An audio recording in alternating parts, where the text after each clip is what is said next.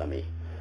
I'm here today with Miss Amanda, and Miss Amanda is a Texas State Certified Given Talented teacher, and she is a Given Talented and private kindergarten teachers at Brookhaven Academy.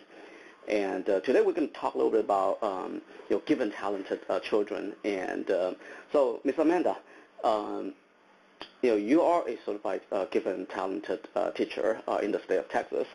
And so do you enjoy teaching at Brookhaven Academy, working with the kindergarten and given talented children?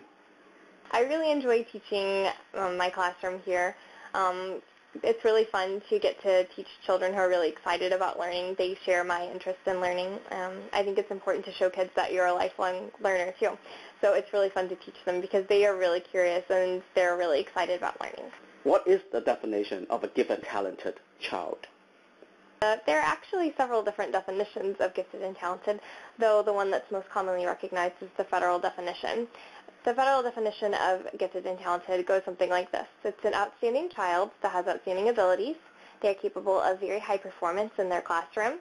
They need differentiated instruction that goes beyond what a regular classroom can offer them in order to reach their full potential. There are many different areas of gifted and talented, including but not limited to general gifted and talented in all subjects, specific subject areas, and also in leadership and arts, both visual and performing. Well, thank you. Thank you for that definition. And so now we know what a given talented child is, but how do you identify them? You got all the kids in the classroom, and how do you identify them, and who is given talented? Can you share that with us? At this age, I'm looking for indicators that would show that a child is gifted and talented. There are many different indicators, and a child may display a few or many, depending on the child. They show a strong interest in a specific subject area. In that subject area, they will spend a lot of time researching it and really getting into it, wanting to know a lot about it. They're very curious.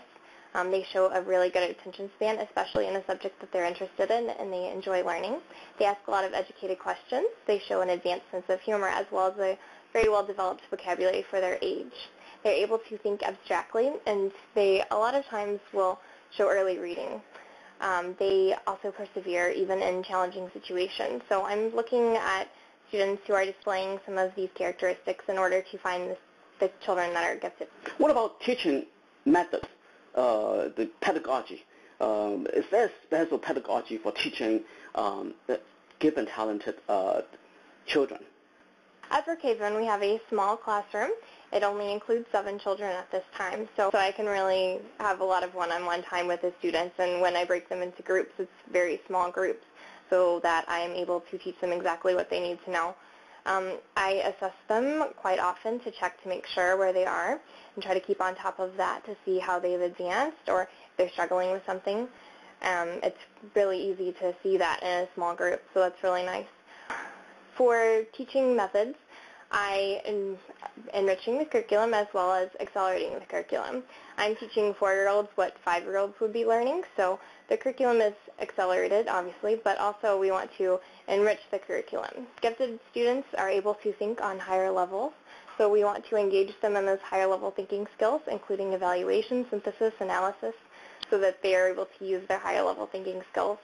It's important to differentiate their curriculum for each individual student. Gifted students, as well as any student, may be on a different level than the rest of their class, so we need to make sure that we meet them at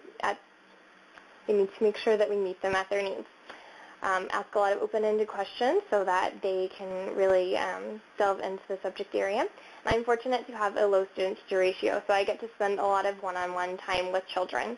Place them in flexible grouping because children change all the time. We need to make sure that they are in the right group for their individualized learning. I use all of these things in order to give a well-rounded education to the children in my classroom, and those are the methods in which I use to teach my gifted students.